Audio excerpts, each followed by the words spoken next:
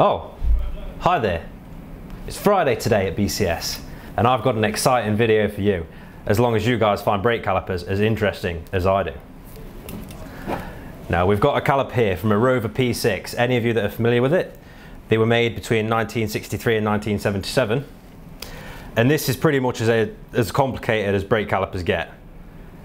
So I'll just show you a little bit here. I've dropped that, but don't worry, we have more. I'll take off the back to show you the mechanism that actually operates the handbrake. Now I know what you're thinking, it doesn't look that complicated, but these are all the parts that go into it.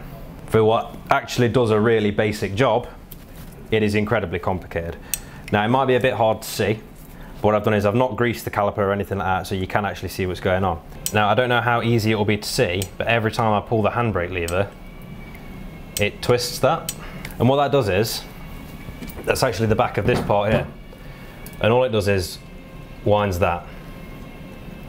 Obviously it has the main piston on the back of it.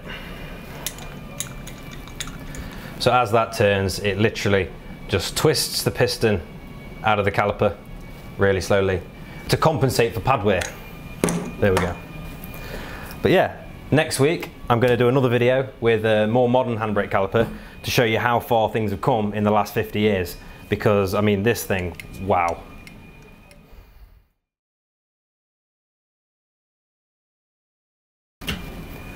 Boom. Knowledge with Oliver.